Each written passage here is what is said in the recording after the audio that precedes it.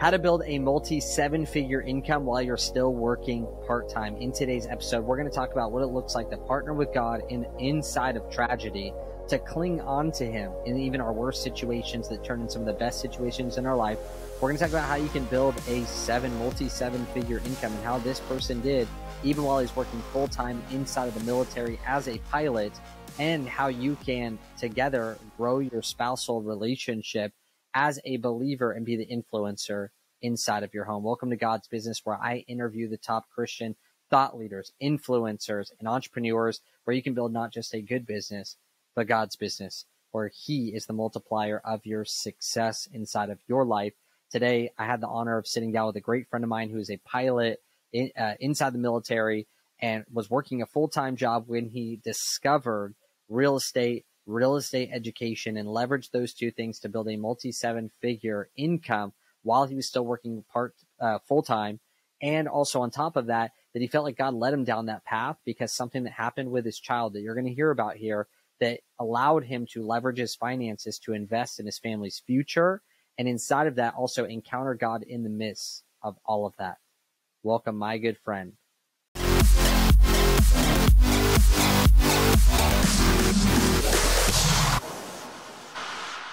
Bill, what's up, man? We're not on an airplane right now, which is a little bit like anticlimactic. If anyone hasn't checked out this guy's content on Instagram, you can see crazy pilot. And thank you for your service as well with what you've done. But welcome to the God's Business podcast. I'm happy to be here. And next time we do one of these, you'll be in the airplane with me and I'll be interviewing you. Let's go. This is going to be amazing. I know it's like I wish I was giving you quite the same experience, but we get to talk about some really cool topics that maybe aren't normal for every other business podcast. I think this is a really big deal to not really have compromise. Faith is a really big deal inside of my life, I know, as well as yours, as well as business. And, you know, it's great to talk about faith, yet the majority of our time of our day is serving customers and learning about marketing strategies, selling and numbers and markets. And then on the opposite side as well, though, you have this place of wanting to be sharpened in our faith and a greater purpose than just, you know, we're just here to exchange goods and services for money. And so it was just so cool. We got to really meet each other at one of Russell Brunson's events and hang out there and hearing your story. And then I've just heard great things as well from our mutual friends, Brian and Kaylin Poulin, who I just got off a phone call with. And they just said such great things. And some of those interviews, they jumped in an airplane randomly, your airplane, to fly from a really far flight from Florida all the way to San Diego. I think you guys made it. Did your plane go there with no fuel stops, just all the way there? We had to stop in Texas. And speaking of faith, it has to take a lot of faith to jump in somebody's airplane that you just met that weekend, and was a recommendation from somebody else saying that he's a good guy and a great pilot. So that takes a lot. So yeah, it was great meeting them and spending time with you as well. So it's been really cool. It's kind of a new world for me, kind of getting involved in Russell's world and some of the folks that were there from the very beginning, like you guys. So it's been really cool to spend some time to get to know all of you guys. So when I first talked to a pilot, he once talked about that when the wind is crazy, you can sometimes come in, they practice these landings where they're just like completely sideways, like just craziness. And this guy had a small, maybe 8-seater plane or something. And he's from Australia, and he would always talk to me about it, and he just raved about it. What's one of the craziest flight experiences that you've had, either like, you know, near death? I don't know if that's like a juju, you can't talk about it, or just like wild stuff that people would never expect that you can do in an airplane that you've like lived. What's the craziest ones? Yeah, so I have two that come to mind. So one is like a really fun story, so that'll be good for everybody listening. So I had a Bonanza A36. It's a 6-seat, single-engine piston plane, kind of small plane, and I flew up to a mastermind meeting of mine in Boston. So I was flying from Nashville to Boston. I had some friends fly into Nashville to fly with me, and we flew up the Hudson River in New York City at 1,000 feet. So I was flying like under the buildings, right next to the Statue of Liberty. One of the coolest flights I've ever had in my life. So that one is very memorable. I was like, that should be illegal. Like, you can actually fly up 1,000 feet. You're not talking to anybody, right up the Hudson River. Really cool. The other one is a 4-ship flight of helicopters. So I was flying H-60s for the Navy. It's like the Navy version of Black Hawk. And we were flying to Nellis Air Force Base in Las Vegas from San Diego, a station in San Diego. And I was the lead aircraft. So there's 4 of these Blackhawks. We had like M240 machine guns sticking out of the windows and stuff like that. And we're flying up the strip So I asked for clearance to go up the Las Vegas Strip, and the controller said, you're clear at 500 feet and below. So he's like, under 500 feet. We couldn't go over 500 feet. So we were up 200 feet. I took these guys down at 200 feet. We're flying up the Las Vegas Strip, 4 Blackhawks, way under all of the other towers, things like that. But, the hotels and everything like that. People are probably like, what's going on? There's martial law about to happen. It was so fun. So those are 2 like really fun ones. And then I have had one where I was in England at test pilot school flying a Gazelle. It's a 3-bladed French helicopter. It's a really small helicopter. And we're doing a ceiling climb. So we're climbing up to see how high we could take this thing before it would stop climbing. And it's what you do when you test a brand new aircraft. We have oxygen masks on. We have parachutes in case anything goes wrong. And something did go wrong. I could not control the helicopter. We got up to about 17,500 feet. It was negative 50 degrees Celsius up there. And something just went wrong. Like I didn't have control of the stick, really. I had massive movements in the controls and wasn't moving the aircraft that much. I was doing a test point, and there's a flight test engineer next to me from Australia. He probably had 8 flight hours at that point, like brand new to flying. We had just shown up to the school, a few months before. And he keeps telling me to do stuff. And I just said, hey, you're going to need to sit there and be quiet. Do you know how to use that parachute? Like I was dead serious, yelling at him. Very loud. And he looked at me like, oh, crap. I'm just going to stop talking. And the whole rest of the time, I was able to get us down and land us safely. But it was a scary time. I thought we were actually going to have to use the parachute and ditch the helicopter. I was able to fly it back to the base and land it. So it turned out there was some problems with the hydraulic oil, and they had to drain every single helicopter of hydraulic oil in the entire British Navy fleet. So it was pretty wild after that. So there's a couple stories for you. I've heard, though, just to put a cap on it, is that it's actually safer I think it was safer to fly than to drive, right? Oh, more. Yeah. I mean, cool. I don't know. I'm just making sure everyone knows that right after. Yeah. If you look at those statistics, like I've only crashed 1 helicopter and I wasn't flying it. Somebody else was flying it. But I don't know if you look at those statistics. What do you mean crashed it? Like you guys ditched it and jumped out, no, or you guys like crashed? So, I mean, we could tell these stories all day. I can't. So we were I was at test pilot school again in England in another Gazelle, same helicopter, and we were doing engine off landings. So we actually like pull the engine back and turn it off, and then try to land it without an engine. And we're doing a bunch of different test points. And I was the engineer. They didn't have an engineer, so I told my friend, I said, I'll go fly with you. I just went out. He was an Australian pilot. The Aussies seem to be the people you don't want to fly with. So, because it always goes wrong. So I was taking notes and running the test points, and he just came down way too low and smashed the tail into the ground, like just smashed the entire helicopter tail into the ground. Fortunately for me and him, he flew it very well to a landing. So he could have really he could have killed us for sure. He could have rolled it over. He could have freaked out. But he stayed cool, stayed calm. He leveled out the skids, and we just kind of slid on. And it's a much longer story and much funnier if I told the whole thing. But he kind of looked at me, and earlier on in the flight, I said, hey, like that's pretty low, man. I think you're going to hit the tail. He goes, no, that's just how I do my landings. And so after the second one, I look at him and he goes, I didn't hit the tail. I went, okay. And we kept flying. And then when he did this, when he smashed it tail into the ground, he looked at me and he goes, that was the tail. And I got out. The whole tail was all smashed up. I said, dude, you got to shut it down. We called the base. And they bring out the minivan to pick us up and took us inside. In the U.S., they would take our logbook. They would stop the flight. They would make us like pee in a cup. They check us for drugs. They check our how much we ate, how much we slept, all that stuff. In England, I got yelled at because I was late for my next flight. They said after that, they were like, you're late. They started screaming at me. You got a check ride. So I had to go in another aircraft. I had to fly a check ride right after that. My buddy said he said I'm not flying his second flight for the day. He was pretty shook up, but I was fine. So, dude, that's wild. I love these stories, especially because I'm not a pilot. So the people that fly or have flown or have people, they know what's up. And then obviously you have a lot of hours. And like I said, even if people are like, man, I don't want to fly now, it's better to fly than drive. Maybe there's a lot of dumb drivers as well. Anyone can pretty much get a license. So maybe that was why it kind of makes sense as well. But I'd rather be in the air than on the road, for sure. Wow. Legit. And for you, I think one cool thing that you've done is you transitioned not even transition, but just like gone into business really well. I talked to a guy just the other day, and he was about 39, a firefighter. He was, I think, Navy firefighter, 39, started a business, and this was like a few years ago. And he's like the king of Airbnb arbitrage in Mexico now. And I'm just like, bro, like that is a solid transfer. I know that you guys have been in the real estate game. You got your 8-figure entrepreneur sweatshirt on for the people that are watching video, some of the credentials of the people that you guys have worked with, and some of the things kind of take people up to speed on what you guys are doing in real estate, but also how did you do that really well? Like military is a phenomenal career, but it is a career. And, you know, the military is not going to prepare you to build a business. Like it's just, or else everyone would come out and become a successful business owner.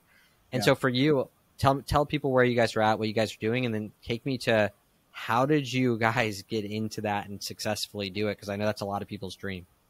Yeah. So I was a pilot for the Navy. Obviously, I flew helicopters and airplanes for 15 years of active duty, and I'm about to retire in May, actually, right now. So I did 5.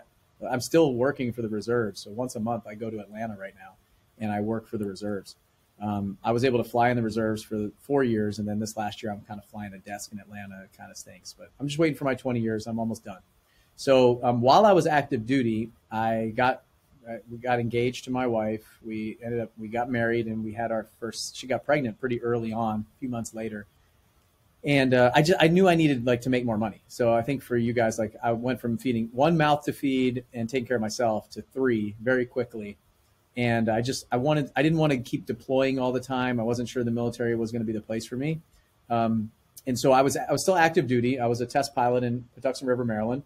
Met my wife in England when I was at test pilot school in England. And I dabbled in real estate a little bit before that, had like one rental property. And I started buying a couple rental properties, and then I flipped my first house. And so I ended up making $43,000 on that first house. And that was like half of my salary in the Navy. And so I was like, wow, could I do this again? It took me 6 months to do it again. So it took me 6 months to find another house. And we had moved to Pensacola, Florida at that point, left Maryland, moved to Florida. And I flipped another one, made $45,000. And I said, wow, this is repeatable, but I don't know that it's scalable. I couldn't figure that out. I was doing one house a year. Then I paid $25,000, joined a mastermind group. That's a much longer story. I was incredibly cheap. Wouldn't even buy a book. I had a library card, and I would wait sometimes I'd wait like 3 weeks or a month to get the book that I needed. I'd have a problem, and I wouldn't even buy the book. I was so cheap. And I really was like cutting expenses. I was just very frugal person for a very long time. And when I saw that $25,000 mastermind, I was like, that is an Acura or a Honda. Like I actually looked at it like a liability, like a car. Like what could I spend this money on instead of invest this money in myself? I had a totally different mindset at the time. Wow. But I did it because everybody else, like I also like to win. I'm very competitive, and these people were talking about making $1 million a year, and there was a contest. So I was like, if there's a contest, I want to be involved. And so I joined this mastermind. I ended up flipping and wholesaling 67 houses that first year. We did almost 700,000 the first year in about 8 months. And then I did 135 houses the year after that. I did 187 houses the year after that. And I was still active duty during this time. So I was still making my money. I was flying 10 or 12 hours a day every day. I was working 1 weekend a month. I'd have to go fly somewhere with my students. And I was able to scale this business up with the things that I was being taught in that mastermind group. So I was able to scale a real estate business. I ended up having about 15 people working for me. We were doing about 3 million, gross profit, top line gross profit, not gross revenue. Gross revenue is like realtors saying they're doing, $1 billion in sales of prices of houses. We were doing, probably 50 to $100 million of revenue. But then gross profit, we'd have about 3 million. And I was making, I don't know, anywhere from my best year, I probably made like 600,000 or 700,000 net, something like that. As we scaled, I made a little bit less money, but I wasn't working anymore. I was doing like 2 hours a week in that business. I had a COO running the company. I was able to scale it up and make it more passive income. And then I went and started working for the coaching company that I joined the mastermind from. So I joined the mastermind, became a coach, then I became the COO of it. And about 3.5 years ago, I bought it from my mentor. So I bought this company called 7-Figure Flipping. I actually bought it from him, and then I changed it around, scaled it, redesigned everything, rebranded it, and started scaling that up. And we did about 7.5 million in that company last year. And I got to the point where I'm making a couple $1 million a year now with all the, I have 5 different real estate companies. We have the coaching company and all like mastermind based. All the coaching companies are mastermind based. So that's kind of the last maybe 8 years of my life. So perfect and perfectly to unpack it as well. Scripture talks about that. This is, I think, when Nicodemus was talking to Jesus or something, and he said something around the lines of like the wind comes and blows, and you don't know where it comes from, where it goes, and you can't freaking see it, but yet it's moving things that you can see, the trees, and like you can feel it. It's weird, right? And it's kind of like this concept of spiritual things in general. For you, I like looking at the overlap of that, right? You have like the physical things that you guys have done, military, relationship. By the way, like the chance of getting divorced being a military marriage is like far higher than anyone else. You have family, you have building a business, the mindset. How much did faith play a part in that? Can you kind of tell me your faith?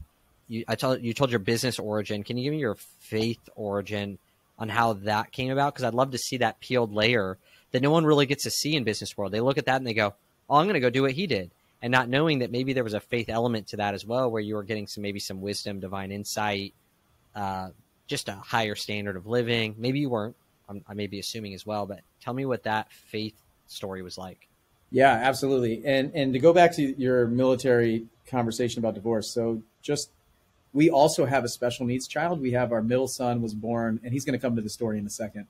His name's James. Wow. He's had 5 open heart surgeries. 4 of them were in the first 6 months of his life. He has a chromosome anomaly. He's a mosaic ring 13 chromosome. So he didn't eat for the first 3.5 years of his life. He had a G tube. It was really hard on my wife and myself. And so like that combined with the military, it has been a big challenge, and add COVID on top of that and all this other stuff. Like my wife actually did go through a huge depression, anxiety, ended up 3 months. She was at a facility trying to work on this. Wow. I talk about it a lot, so it's not a total secret. But she asked me for a divorce in that time, and we hit like the lowest of the low, and we're able to kind of battle back and like fall in love and re-engage with each other and everything. And it's just an incredible story for me to keep persevering through the time where you're like at the lowest of the low. So we can get there if we want, but I know people out there, like, that's really important to me. And faith at that moment played a massive part of it. But my dad grew up in a very strict Catholic household. So my grandmother and grandfather, like my grandmother specifically was like the perfect Catholic woman. And they were altar boys and like you name it. They were also grew up in the 60s and 70s, and they were hippies. So they were like battling back and forth with faith. And I think my dad my dad was the oldest, so he had to take care of all the other kids. There's 6 of them, and he's like 18 years older than his youngest sister. So like huge difference. Like he was in college when she was born about, it's a huge range. And so he was the most responsible one, and he's firstborn. I'm firstborn, so we have a lot in common there. But when I was a kid, he kind of like rebelled from the Catholic faith, and we didn't really go to church a ton until I was getting older, and then we went to a Unitarian Universalist church. So I actually grew up getting confirmed basically at a Unitarian church, which is basically they teach all of these different faiths there. So I would learn about all kinds of different stuff. And then I went into the military, and I got lost.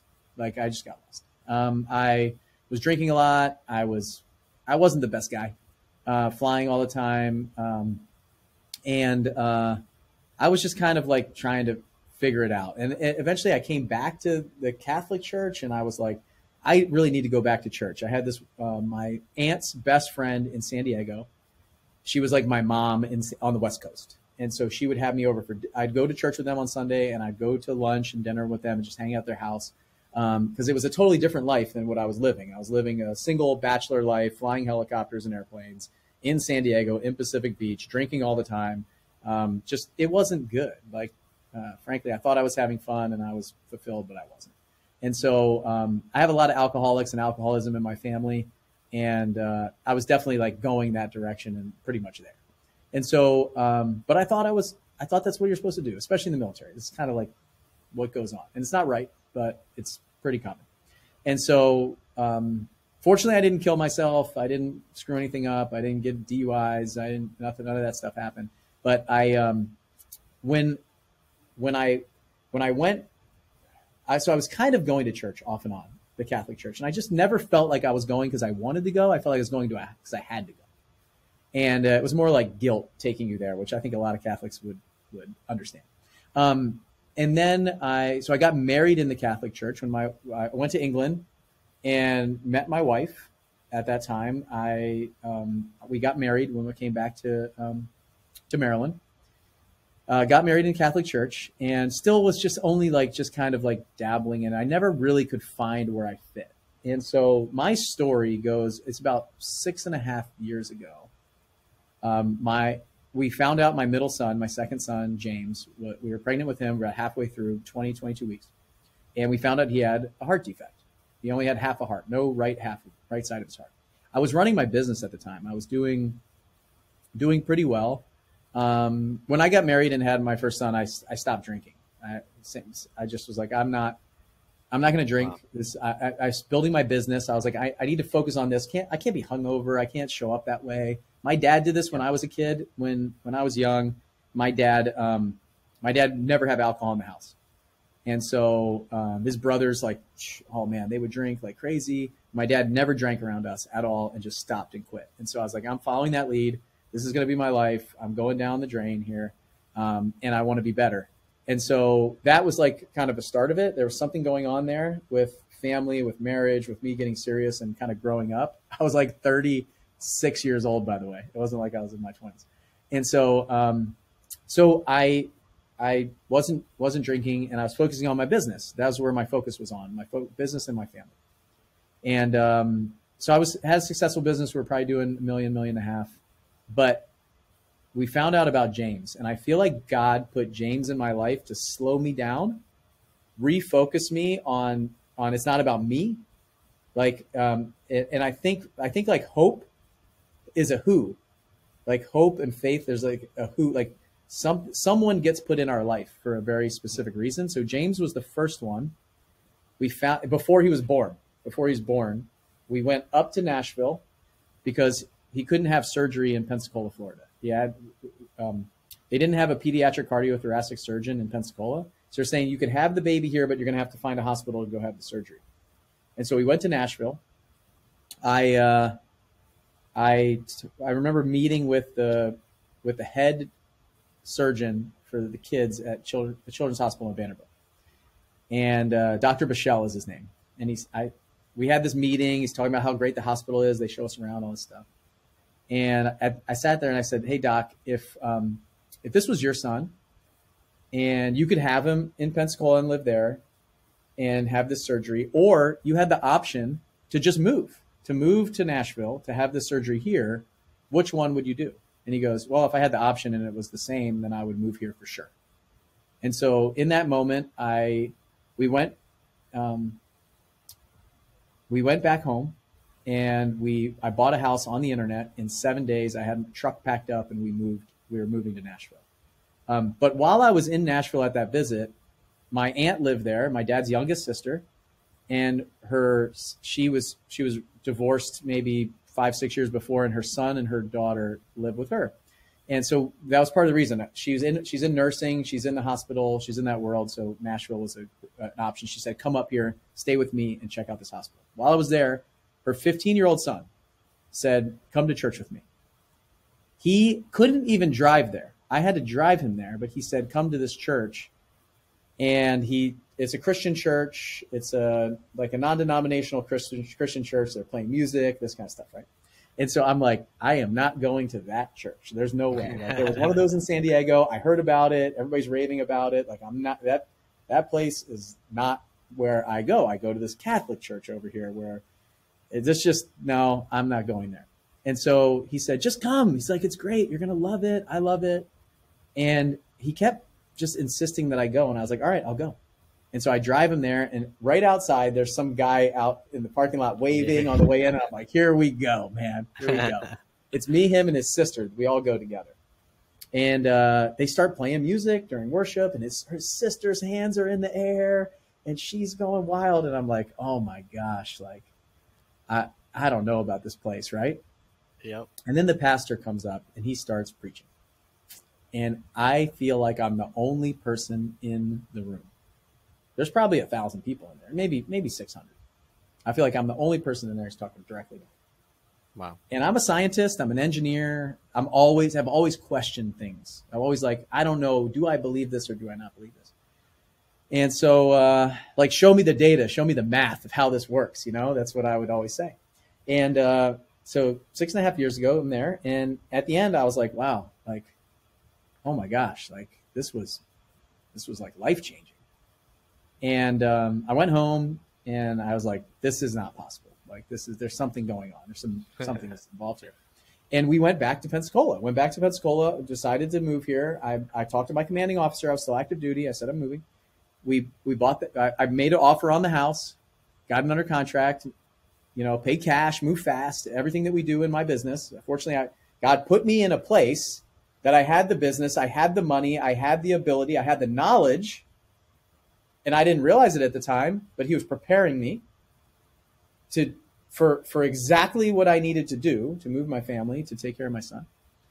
And we moved, but while we were there, I said, I'm going to show up next Sunday. It's on YouTube. They stream on YouTube. I'm going to show up next Sunday, and I'm going to prove that this was a fluke. That the next Sunday, there's no way that it's going to be like that pastor's talking to me. That was a fluke. I was in the room. I was feeling this way. It's probably all this stuff with my son. So I was on YouTube in Pensacola. I said, Lucy, you watch Will. I'm going to watch this church thing. She wasn't really into it then. And I watched it, and I was like, it's a different pastor. First one was a guy named CZ. This one is a guy named Darren. And it's like, I'm sitting here going, oh my gosh, like what's happening? He's talking directly to me again. And I was like, okay, all right, I give up. I'm in. I'm all in. And since then, I have never missed a service at that church. And we've been here for 6.5 years. If I'm not there on Sunday, I try to be there on Sunday in person. But if I'm traveling or some other thing we're doing, we're on vacation, I'm watching it on YouTube. And I haven't missed a service. And I am I got saved, like fully saved 6.5 years ago at that church by a 15-year-old kid who could not drive me there, who was way wiser than me. Wow. It just shows you how seemingly insignificant God can use certain things, but also just in general, you think you have to be this. Think about how many people in your business, I need to flip lots of homes. I need to do this to be qualified. And it's like, well, yeah, you would have thought that maybe a successful business guy would have invited you to church and you would have respected him. But God used a 15-year-old boy that couldn't drive himself to church. Like, I lost weight from some idiot who was eating a fruit. And I was like, why are you eating that? And he told me why, and something clicked, man. I like left there, boom, lost 60 pounds. Never even asked anyone else for help. Just what that guy told me.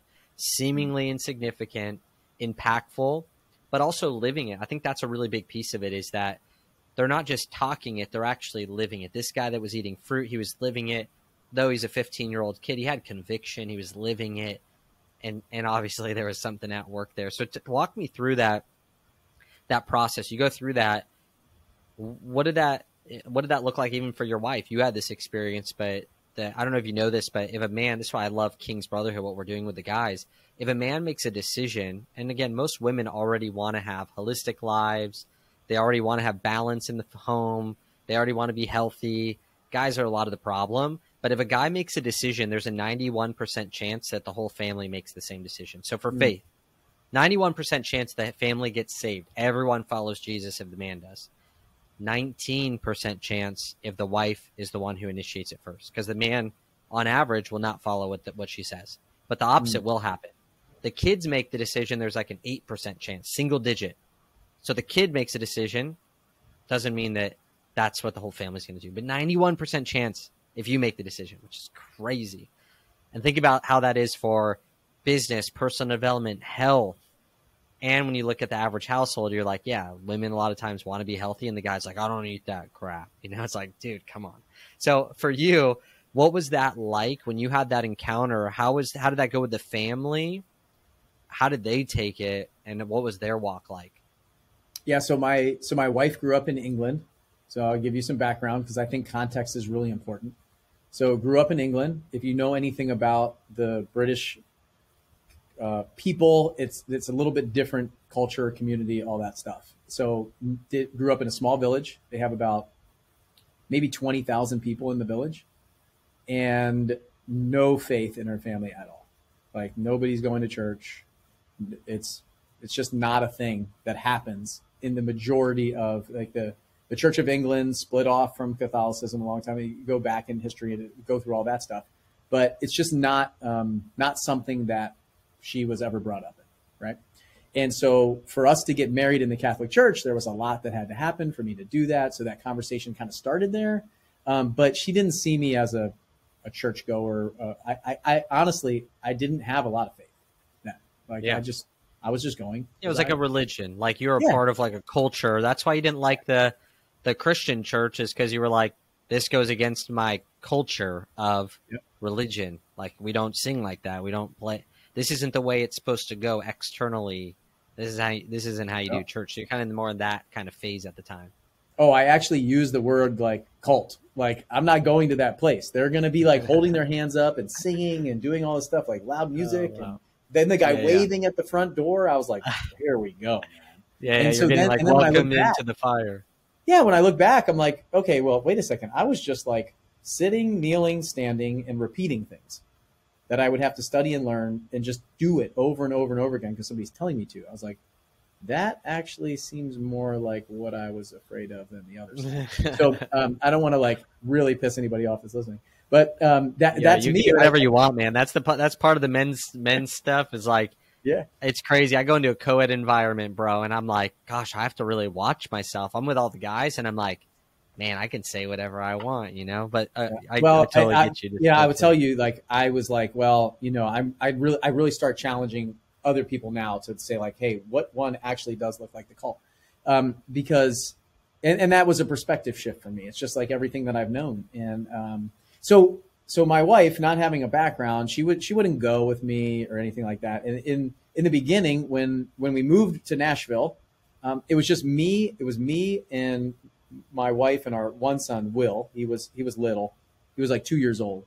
And James, when you mentioned like God puts like, not only did God put a 15-year-old in my life, but he put this baby in my life, like this baby with problems, with needs, with issues, with all these things to actually give me some serious perspective because I was so selfish.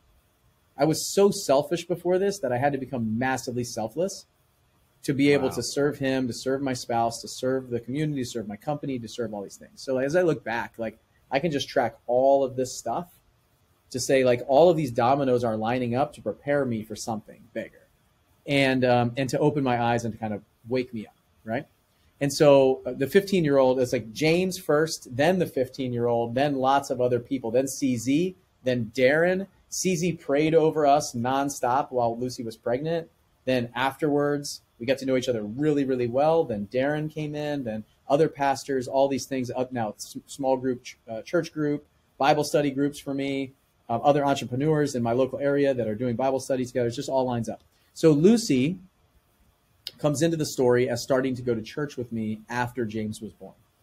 So while she was pregnant and in the hospital, she was in the hospital with James. So we had James about 3 weeks after we got here. And what happened was he needed an emergency surgery over Thanksgiving. He was born on October 21st. They didn't think he would need surgery for 3 months. If we were in Pensacola, we'd been in an air ambulance flying somewhere. But since we moved here and the tug was very strong, right?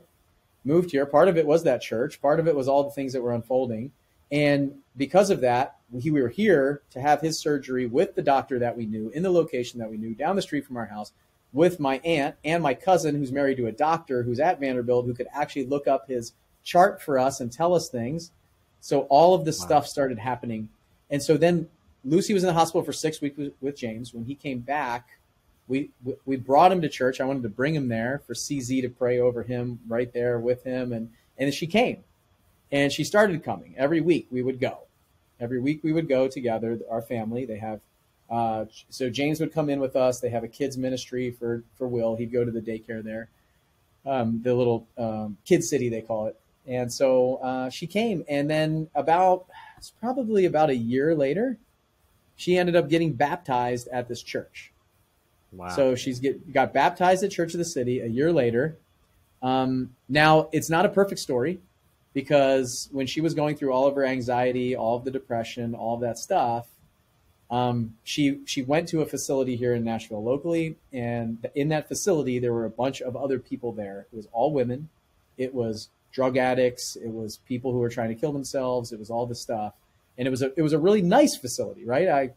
I wanted the best place. I wanted all that stuff, and all of that started to rub off on her. All of that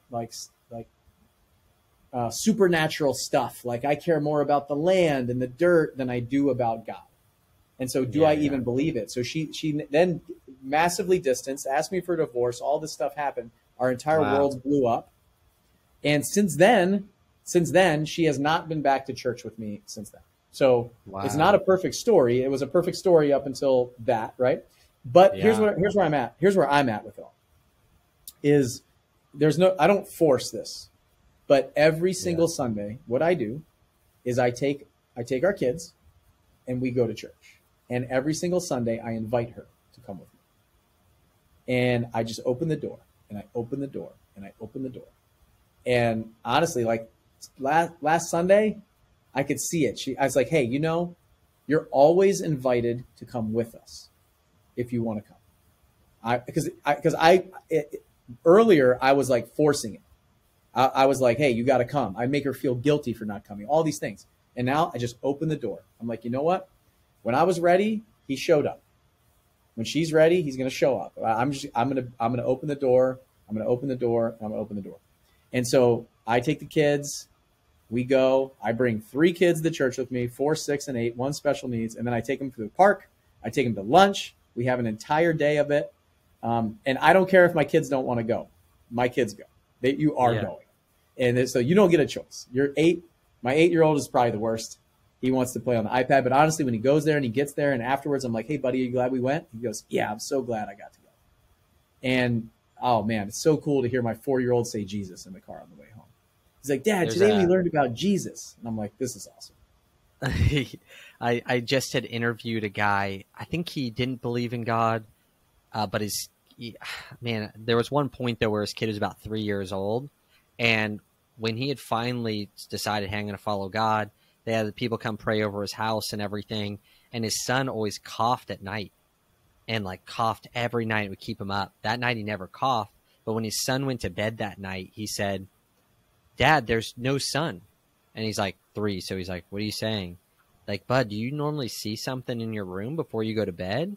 And his 3-year-old was like, yeah, now it's gone. And the kid never coughed after that. And it was the craziest thing of like, it was just a wild story. But I just looked up this verse, Philippians 1:6, and it's a great thing, just like even declaring truth over your guys' situation, is it for some reason what came to me was I'm convinced and confident of this very thing, which this is amplified because I Googled, but that he who has begun a good work in you will continue to perfect it and complete it until the day of Christ Jesus. And so I was like, just if he started a good work, like he's going to complete it. And, and you're doing a great job stewarding it. But I was just like, always like finding just what's the thing that I can lean on? It's like, where's the promise at? What does he say about this? And I appreciate you sharing that with us as well. I think it's amazing. And how's James now? How's he doing? James is awesome. He's had he had his 5th surgery about a year ago. Wow. And he's a Make-A-Wish kid, so we've been waiting for his wish trip. So, but he's during COVID we had one planned, and then during COVID, like Disney shut down and everything shut down, and they said no trip. So in March for spring break, we're taking him to Disney. Just me, my wife, Lucy, and James on his Make-A-Wish trip. So he gets like a limo to go in the airplane, to fly down to Disney, to get like VIP everything. I'm just so excited for him. He's in kindergarten now. He has a one-on-one person at kindergarten. I would put him on the app. Like I would compare him to an autistic kid that's about 4 years old. So he's 6, maybe 6.5. And so him and our 4-year-old are the exact same height, same size. You would think they were twins if you saw them. Everybody says, how old are they?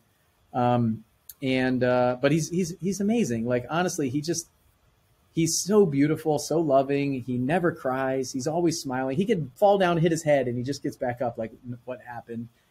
It's just such a cool kid. And I really take the mindset of like, he's here for me. Like, this didn't happen to me, it happened for me. And I really believe that. I mean, our life is definitely more challenging than people that have 3 kids. And it's not easy, but like, it's so fun, especially when you get him by himself. Like, he's such a special little boy that everybody loves him at school. All the kids, the older kids are like hugging him and hanging out with him. He's just so sweet and pure. Like, he's totally pure. It's really cool to see. So, I mean, he's magical. I hope everybody out there gets a chance to meet him and see him and spend time with him, because he really is. Yeah. Cool. What do you think is the core thing that's helped you build the business through all this? I think it's one thing to, look at even Amanda and I when we were dating before we even just had a kid. And it's one thing to just work your tail off when everything's going good. But in this place of opposition, time being sucked away, your military, I mean, you're about to just leave the reserves and you got this like track record of 7+ figure revenue for like, of net revenue for like a long time. It's like you've had a lot of time in the military. You have this whole family situation. You had your wife's thing. I relate to it with my wife. Went through a thing where it's after we ran an event, her family went to the hospital for COVID. They were in the hospital. My son got really sick. I was running an event and my wife stayed up for like 3 days straight. My son wouldn't sleep unless she was holding him. After that, for months, I don't know how long it was, she slept like 10 hours a week. She couldn't sleep. 10 hours a week. We're talking like 1.5 hours a night. And she'd be laying in bed and couldn't go to sleep. She'd wake up and like, it was just crazy. Anyone would start going crazy at that point. If you're not sleeping, it's like wild. And I'm like trying to run a business, trying to take care of my son. And like, that's just with one kid. I have another guy, JJ, phenomenal guy. He had 2 kids. He's one of the lowest statistic. 2 different women. His first wife actually tragically died. And he got remarried. 2 different moms. Kids both got leukemia, and it wasn't because of his genetics or anything. And like him walking through that, and he's built this phenomenal business with multiple locations from nothing, and at one point he was a police officer, and now he's got these locations and all this stuff. And he's walking through this like dark heaviness of just like reports and negative things. And I'm just like, bro, how the heck did you do that? So for you, how did you layer and still succeed in the career and the business side in the midst of all this stuff going on? Yeah. So as much as I'd like to say it was me, I've seen people in being a coach and a mentor in this business for a long time that shouldn't have been successful that are, and people that should be successful that aren't.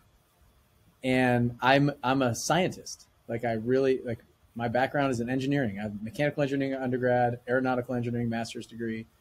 Test pilot was all math and science and engineering stuff. And I can't make sense of it. So I truly think there's one word. I feel like there's one word for me, and it's in my core values. I have 5 core values. And the one word that I always come back to is stewardship. So mine is extreme ownership. Like, I take ownership. I take responsibility for everything in my world. Everything's my fault. Stewardship, hard work, integrity, and personal and professional development. These are my 5 core values, everything that I do. And for me, I just feel like if I'm a good steward of what I have and what I'm given, then I'll get more.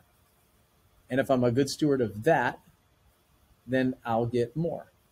And this is an entire biblical principle of really just like, of if you can actually like take care of what you've been blessed with, then more will come. And so I'm always thinking like right now, like, okay, I have this amazing thing going on. I have this amazing business. I have an amazing family. I have this money that's coming in. How can I be the best steward of this? And where are you directing me next? Mm-hmm. And whenever that tug comes, I just like follow it, try to follow it.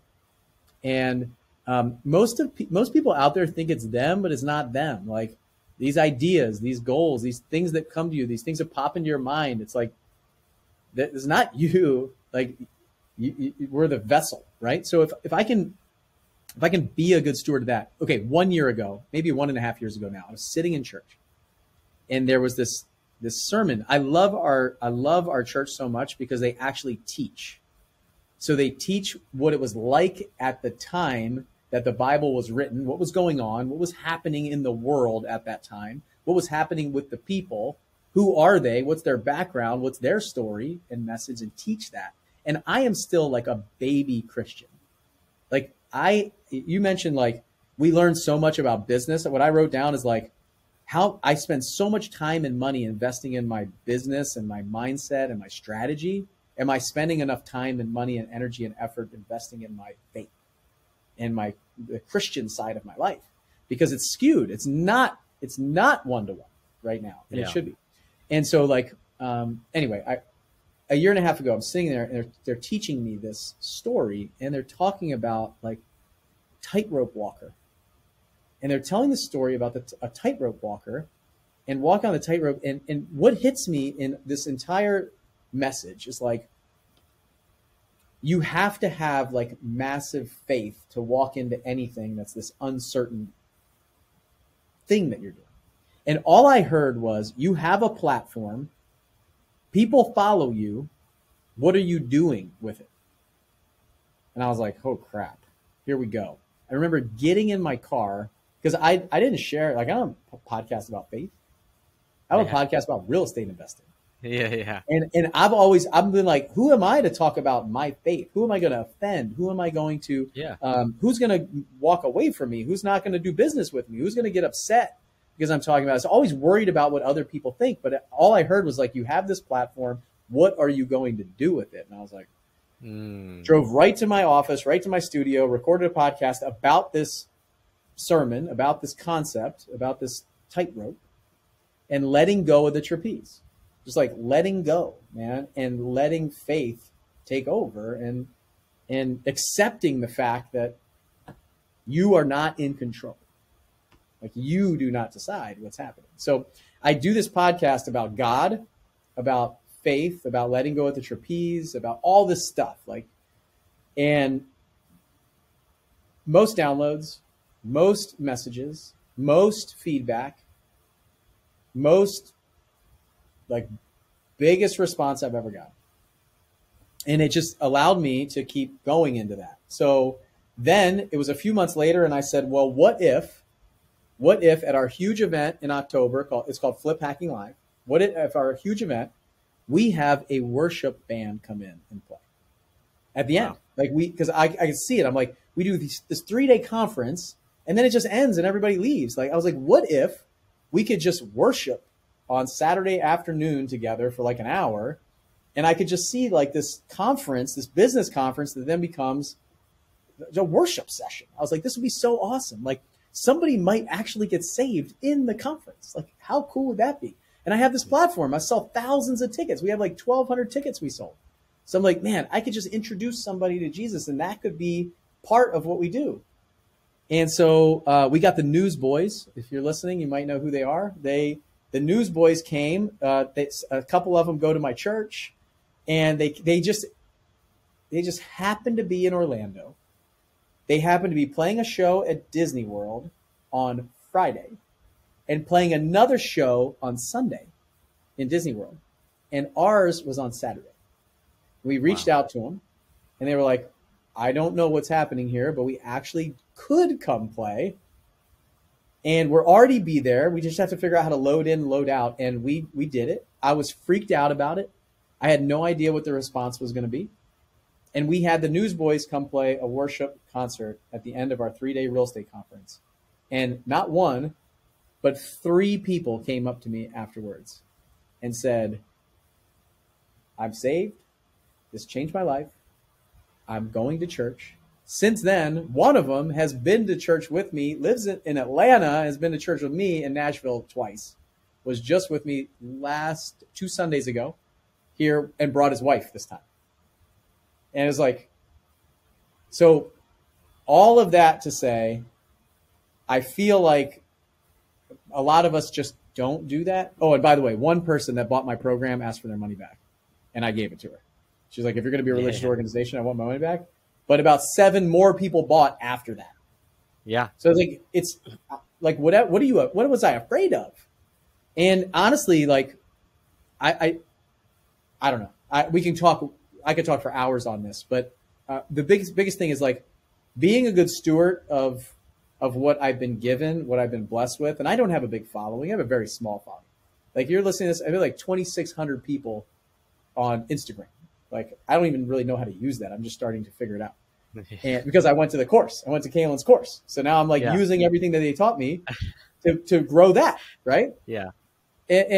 But I know, like, I want the good people to get attention. I want the good people to have a following. I want the good people to be good stewards of these things. And I know that we will. And so that, for me, that's the word that I come back to all the time. I feel like the people that are really good stewards of the resources, good stewards of the time, good stewards of what they've been given, of what they've been blessed with, of their skills and their ability and their qualities that we've been, like, we're all different. We were all given something for a very specific reason to do on earth, right? Not for our reasons, but like, this is our responsibility. So that's what I see in most of the people that I see that are successful. Like, that's it. I just saw, I was talking to Brandon, and we had a guy come over that had been following me and our stuff for a long time, come over to an event that we did last night. It's like an entrepreneur business Christian group. And we just get them together. We do it for free, just locally, to build local community, kind of like a Bible study. And it's like, it was so interesting because this guy goes, Brandon, I've been following you since 2017. I always appreciated that you put that you were a Jesus lover in your bio. And he said, like, man, I can't believe you actually cared about that, because Brandon's operating the business. He's not really, wasn't the face, but he's kind of kept that in it. And for him, it was always around that scripture, acknowledge me in all my ways, and I will make your path straight and crown your efforts with righteousness. And it was like, or crown your efforts with success. And he was like, well, then I should probably, at the time, he was like maybe a few years Christian. So he's like, well, I'm going to acknowledge him in all my ways. So he goes, I'm going to acknowledge him on social and just put it out there. And it impacted this guy so much. And so it's interesting sometimes the give and take of, this is why I think it's so important to highlight God's business together, right? It's like Jesus and business owners, because people may look at what you do. If someone were to take what Jesus did and just his actions, just the 3-dimensional actions, they'd be like, man, I want to help people. Let me spit on the ground, rub it into mud, and rub it on people's eyes. That's what he did. Let me do that. But what Jesus also did is he followed the voice of his Father, and he did what he said. He didn't even do that same thing ever again. And for you, people could look at what you do. You went to church that day, and you then left and you took actions. You created a podcast based on a belief that you had. That's the action. But what works for you and what God's saying to you may not be what God saying to someone else. On the other side as well is that not knowing, peeling back the layer and looking at, oh, that's how you came to that conclusion, also builds this desire, right? It's like they get to see the goodness of God. It says, let your light, this is for your social media, let your light shine before men in such a way that they may see your good works and glorify your Father that is in heaven. They're seeing your good works. They're seeing what God's doing through your life because you're acknowledging him in everything that you're doing in excellence, and people are seeing it. So, man, I appreciate you. Thank you so much for coming on the God's Business podcast. I love what you're creating. I would love for people to get connected to what you're doing. Even just, you're literally interviewing people inside of your planes. Like I'm saying planes because I'm sure you're going to have all different types and fleets and all these things. You have your core plane that you're literally interviewing people on. So people have to go check that out. What other things should people get connected to you on?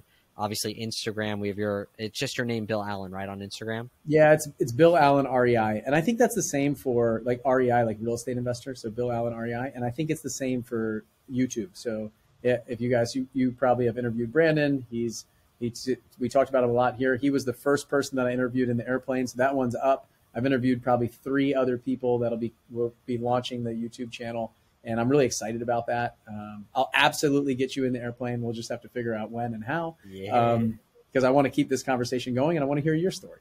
And so it's really fun. I love just flying the airplane. I'm actually doing some really cool things with it. I've been studying YouTube a ton, and I think we can make it even more exciting. So when you come on, you'll probably be the one landing the plane. I'm going to teach you how to land the plane, and that's how we'll end it, is you landing a plane for the first time. So I tried that on the last 2 interviews, and it was so much fun. And then we might stall it and just kind of screw around with it a little bit up in the air, so it kind of freaks people That was the out. one that I said, don't do that one on me, or don't make me fall asleep. The jet ones where people they have so much G's they pass out. I can't pull more than like 2 G's in that plane legally, or it won't have any value when I go to sell it. But I did just put a deposit on a helicopter, and so that's coming in a few years. So we'll probably gear that thing up too, and start making interviews in the helicopter as well when I get it. So that's gonna be a lot of fun.